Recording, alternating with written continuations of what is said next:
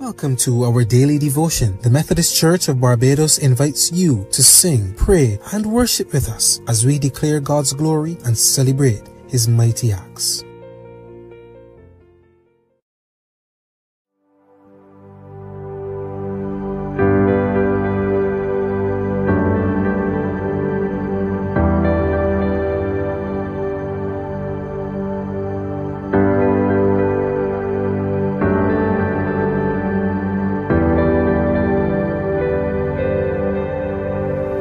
Joyful, joyful, we adore Thee, God of glory, Lord of love. Hearts unfold like flowers before Thee, owning to the sun above.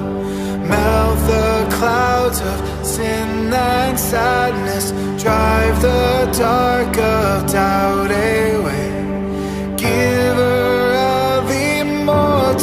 gladness, fill us with the light of day.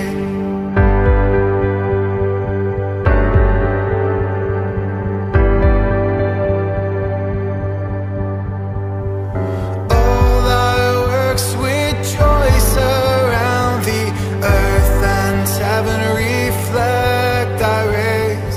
Stars and angels sing around Thee,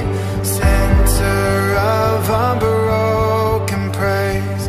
Field and forest, vale and mountain, flowery meadow, flashing sea, chanting bird and flowing fountain, call us to rejoice in Thee.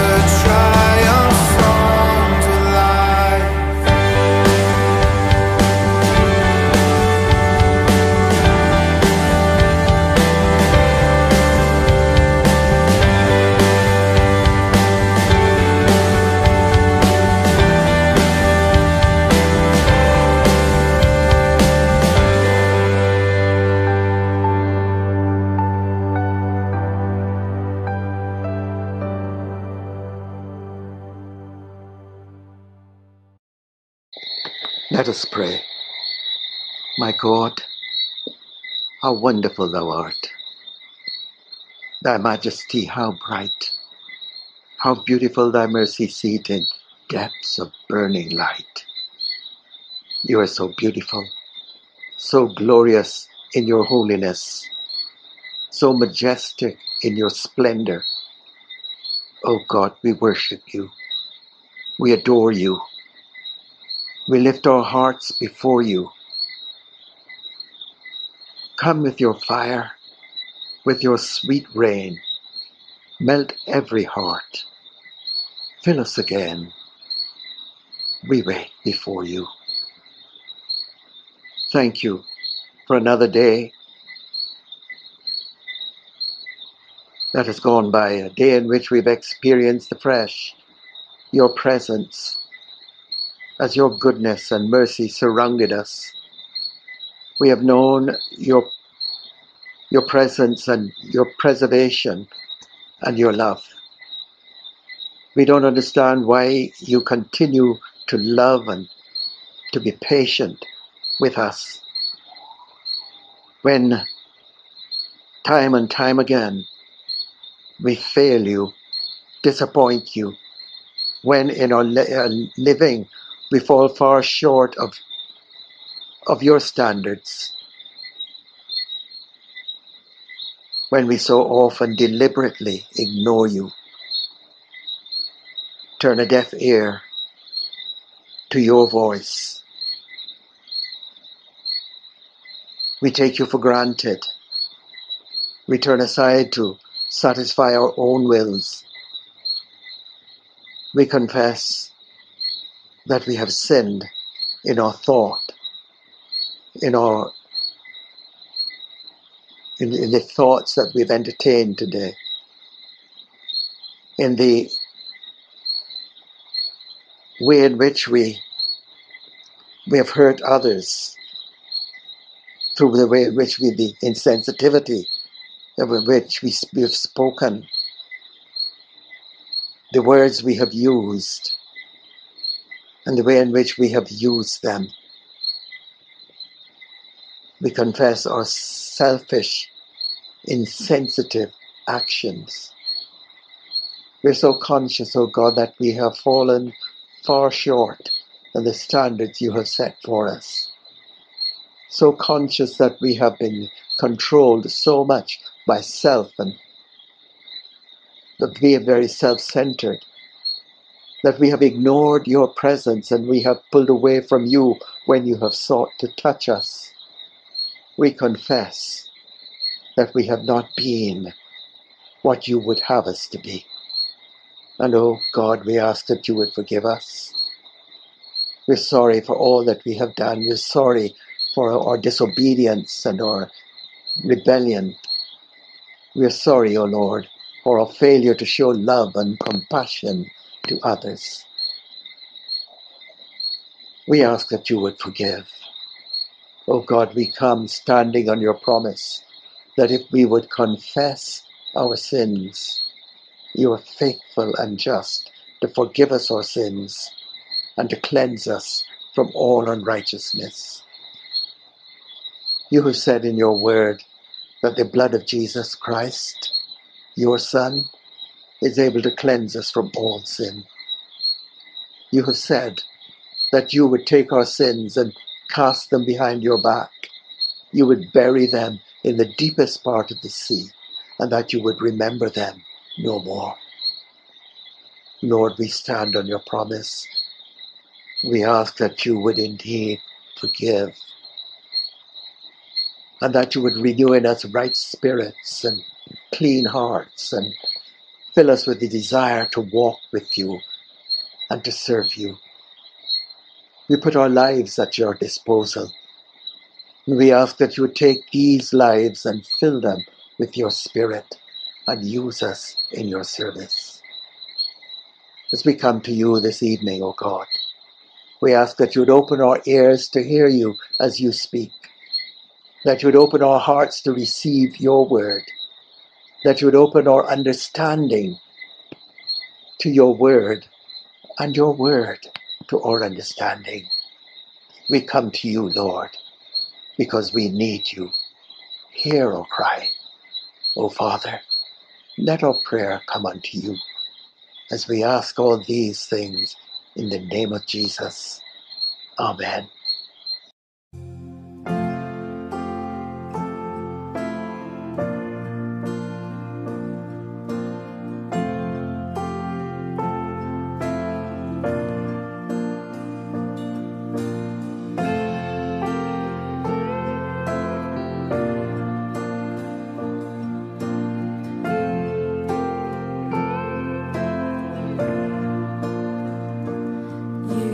Beautiful beyond description, too marvelous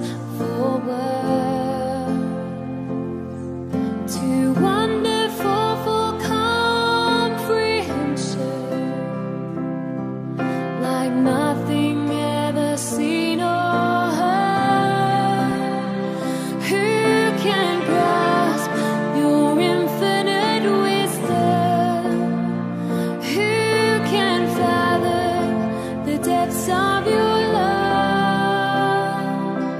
You are beautiful beyond description, majesty enthroned above. And I stand in awe of you. I stand in awe of you. Holy God, to whom all praise is due. I stand in awe of you.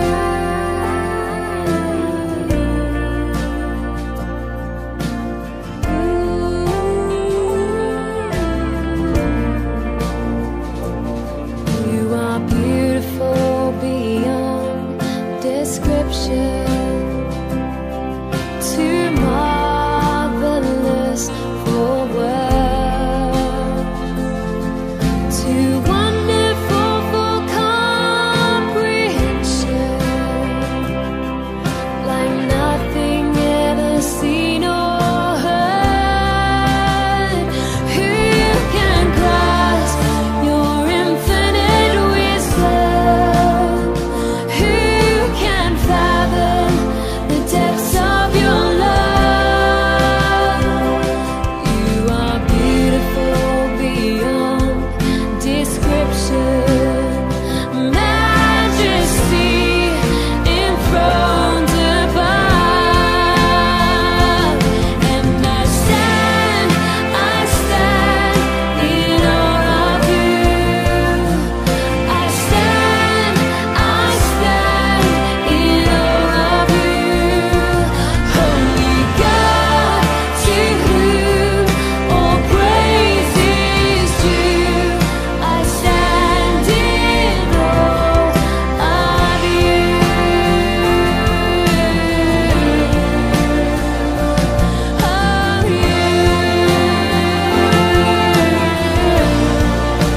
Stand in awe of you.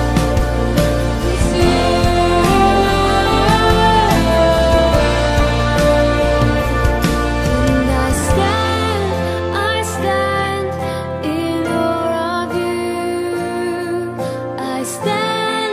I stand in awe of you. Holy God, to whom all praise is due. I stand in awe of you. The Gospel according to St. Mark, chapter 12, verse 28. One of the teachers of the law came and heard them debating. Noticing that Jesus had given them a good answer, he asked him, "Of all the commandments, which is the most important?" "The most important one," answered Jesus, "is this: Hear, O Israel, the Lord our God, the Lord is one.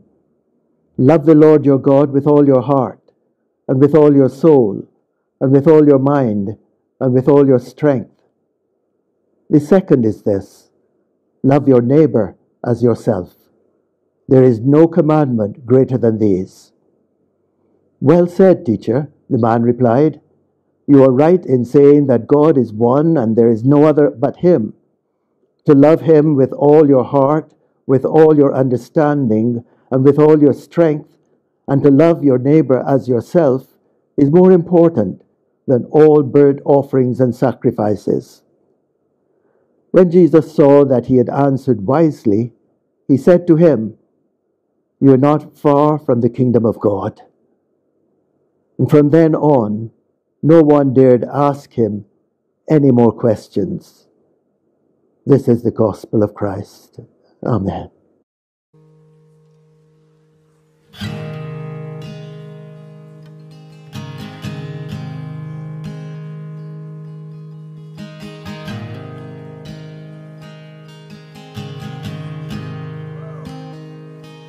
I love you, Lord. Oh, your mercy never fails me. And all my days I've been held in your hand. From the moment that I wake up until I lay my head, oh, I will sing of the goodness of God. 'Cause all my life you have been faithful, and all my life you have been so, so good. With every breath that I am able, oh, I will sing of the goodness of God. I love your voice. You will lead me through the fire, and in darkest night you were close like no other. I've known you as a father, I've known you as a friend, and I have lived in the goodness of God. Yeah. And all my life you have been faithful. Oh, and all my life you have been so, so good.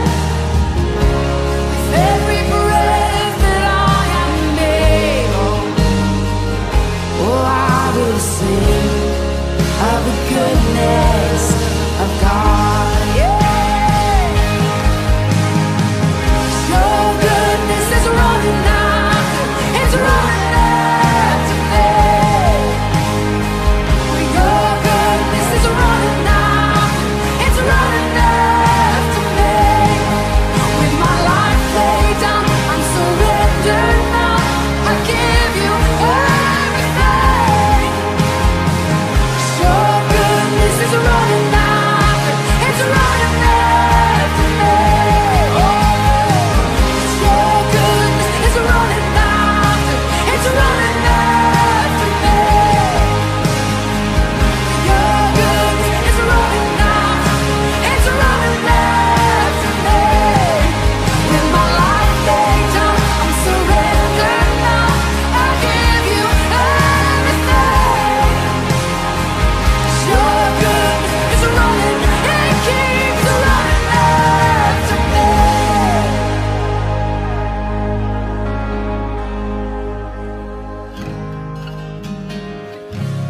And all my life you have been faithful, and all my life you have been so, so good.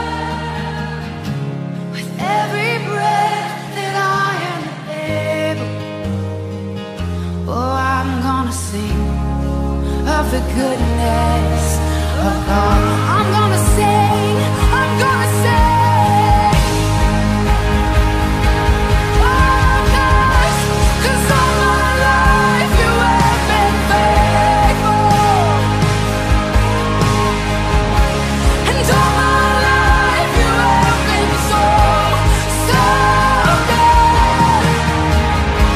With every breath that I am able, oh, I'm gonna sing of the goodness of God. Oh, I'm gonna sing of the goodness of God.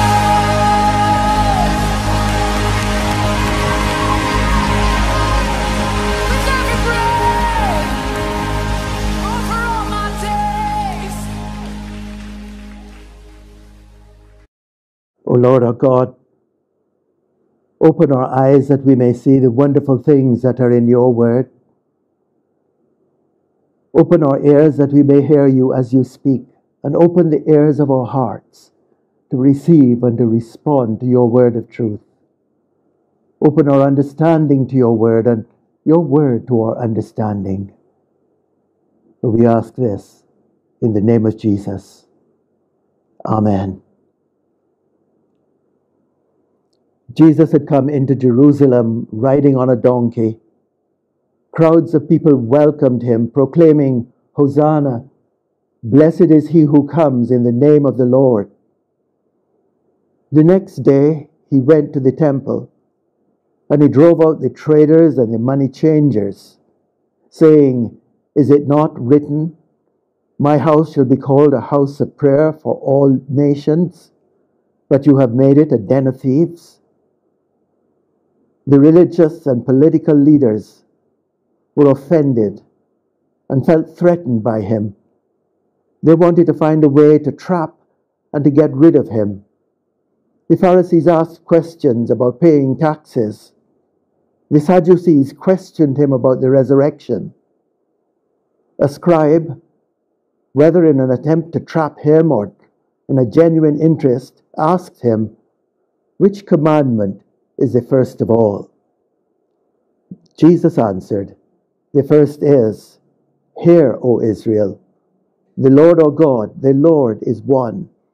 You shall love the Lord your God with all your heart, and with all your soul, and with all your mind, and with all your strength. The second is this, you shall love your neighbor as yourself. There is no other commandment greater than these." His answer was nothing new.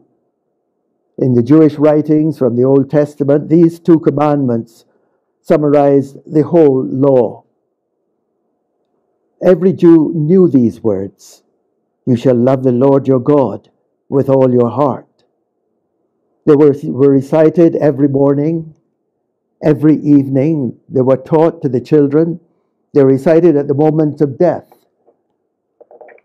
Then Jesus continued, "The second is, you should love your neighbor as yourself." This was also quoted in the law in Leviticus chapter 19, verse 18. The Jewish idea of responsibility when it comes to whom you should love went like this. First and foremost, love God. This is compulsory. And then love for everyone else was graded. There were those people to whom it was a responsibility to love.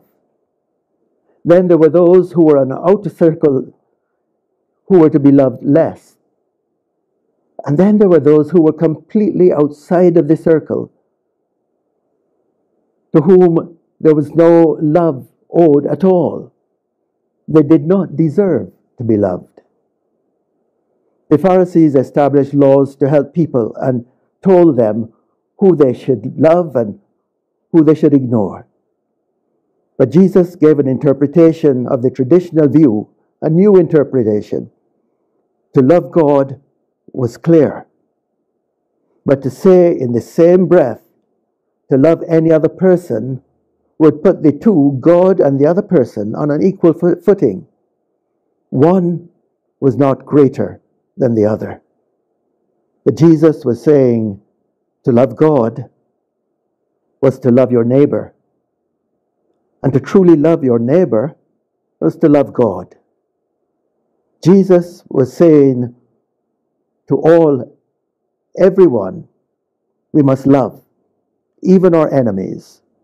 Love your enemy. Pray for them that despitefully use you.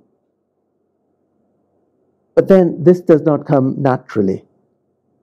This is possible only if we experience in a very real way the love of God that God has for us, that He loves us completely and unconditionally, even when we are considered His enemies because of our sin. The love of God and the love of neighbor are inseparable. We can't claim to love God if we don't love our neighbor. The Bible asks, how can you love God whom you cannot see, yet not love your neighbor whom you can see? Someone wrote, the entire law can be boiled down to two simple commands.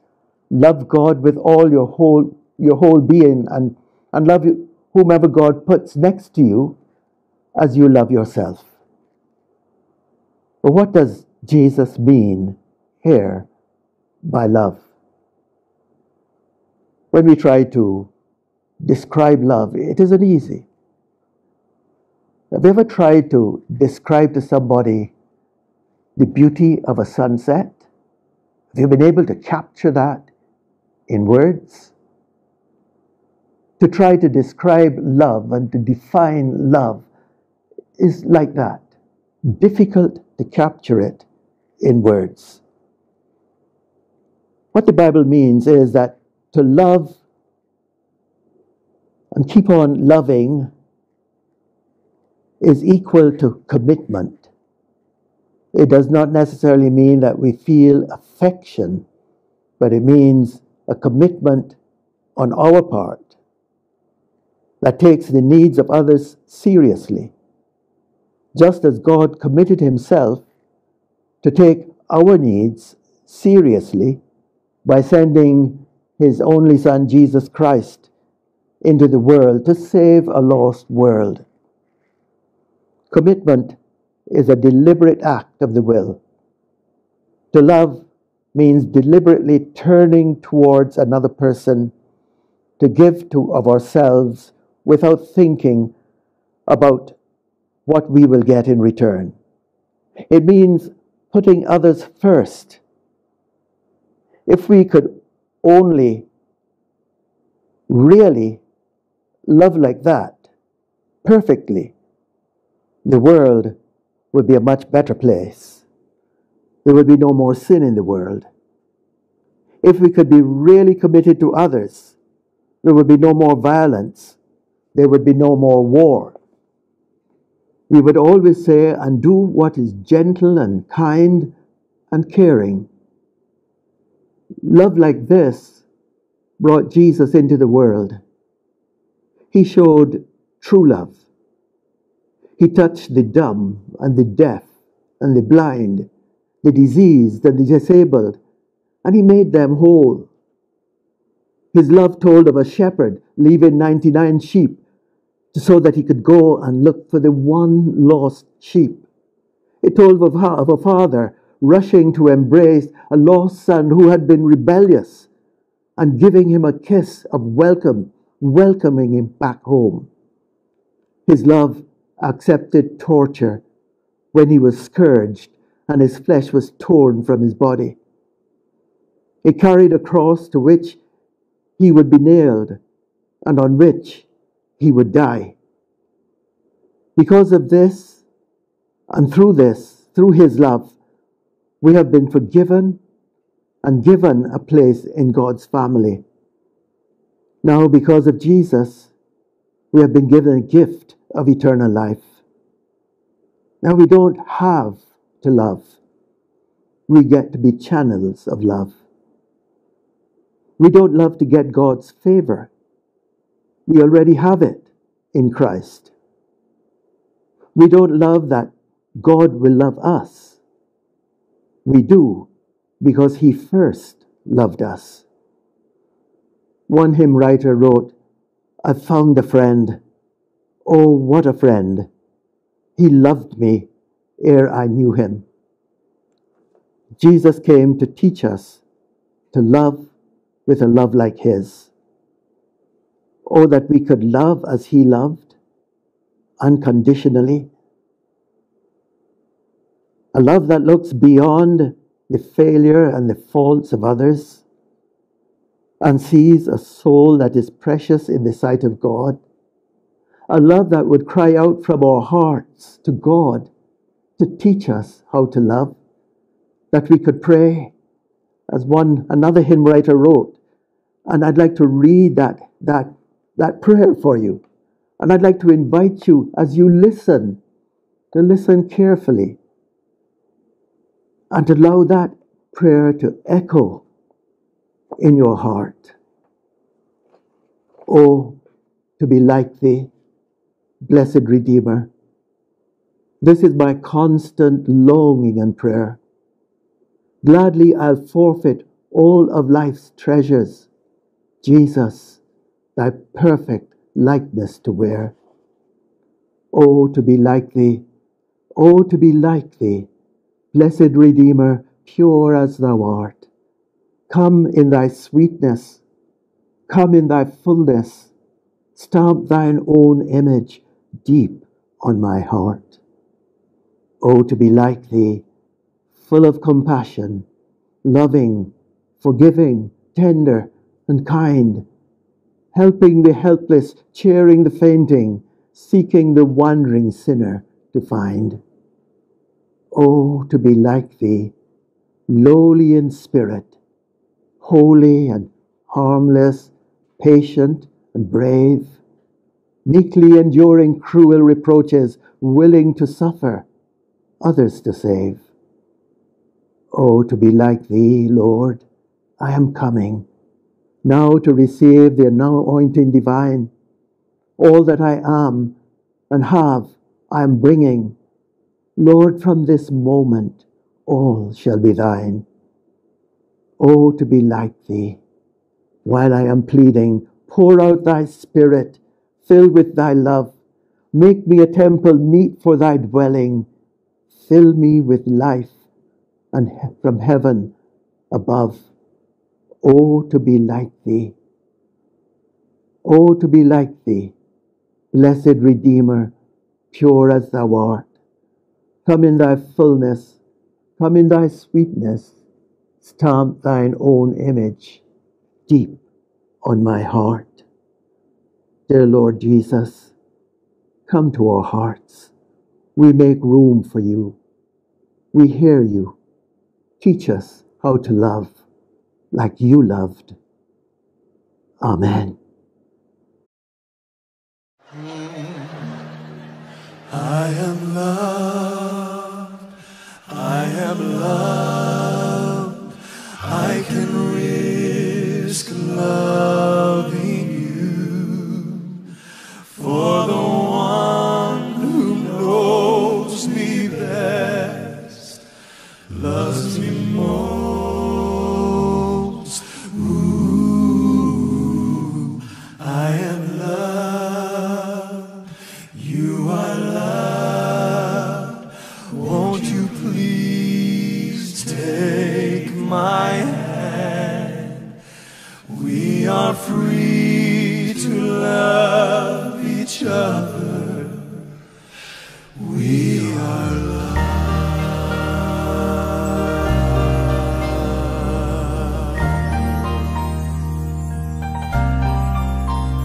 I am loved, I am loved, I can risk loving you, for the one who knows me best, loves me most. I am loved, you are loved, won't you please take my hand? We are free to love each other.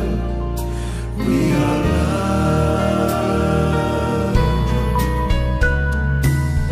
I said, if you knew, you wouldn't want me.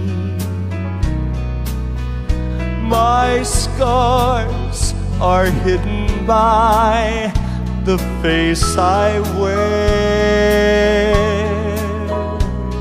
He said, my child, my scars go deeper. And it was love for you that put them there. Sing with us, would you? I am loved, I am loved, I can risk loving you. For the one who knows me best. For the one who knows me best, loves me most. I am loved, you are loved, won't you please take my hand? We are free to love each other.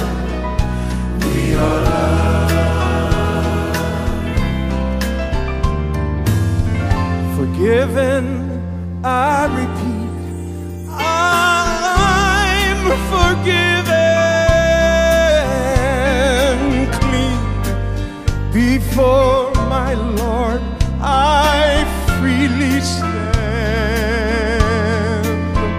Forgiven, I can dare forgive my brother. Forgiven, I reach out to take your hand. I am loved, I am loved. I can risk loving you for the one who knows me best, loves me more. I am loved, you are loved. Won't you please take my hand? We are free to love each other. We are loved. I am loved, I am loved. I can risk loving you for the one who knows me best, loves me more. I am loved, I am loved. You are loved. Won't you please take my hand? We are free to love each other. We are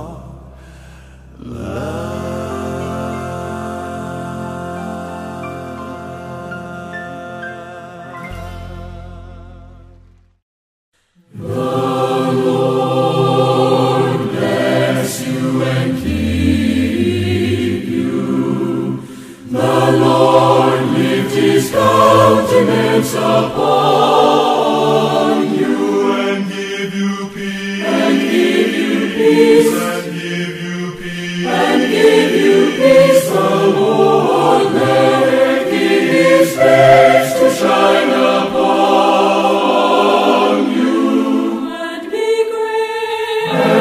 gracious unto you, and be gracious. The Lord be gracious, gracious unto you.